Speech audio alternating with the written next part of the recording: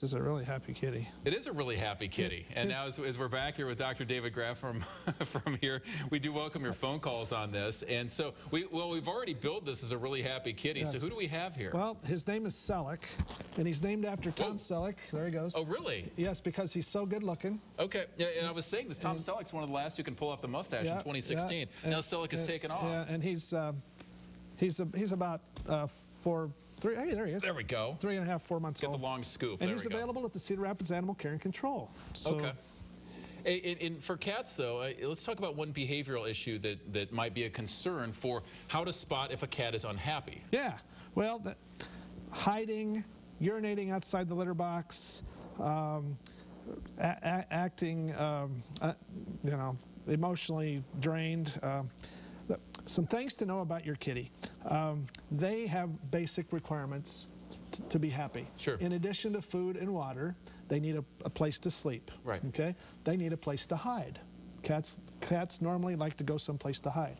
They need perches. So it's important that they have a place where it's okay for them to get up and look over their domain. Sure. Okay. They need lots of toys, tubes to run through, motion toys. There's new things for cats where you can put food in a puzzle and they have to get the food out by playing with it. So they're essentially like a 41-year-old man. You need a man cave. You need places where you can oversee everything. So some of the basic needs are still there. That's right, and they don't like change. They like to have the same people, the same animals. Right.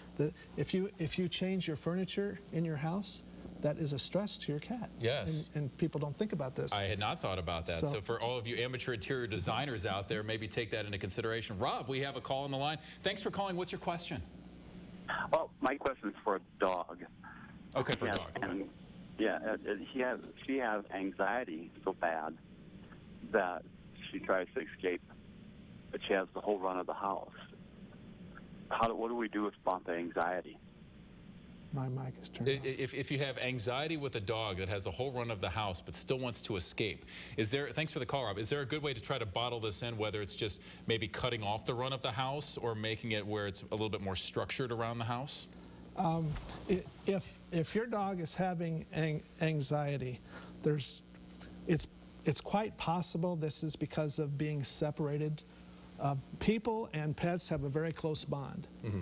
And when people leave their house, many pets frequently have anxiety because of leaving the house. It's called separation anxiety. And it sounds like that may be what this dog could be exhibiting. Now, one thing you talked about here was Selleck, that cats always need a place to hide. This is where Selleck is gone, which is back behind all the bright monitors and everything you see. We will go find the cat. We will get this figured out. So coming up for Thursday, we'll also take a look at from our financial experts on what to remember, though, as the year is also heading out towards the end of 2016. Maybe to take a look at making sure your taxes are in line. Stay with KCRG-TV 9.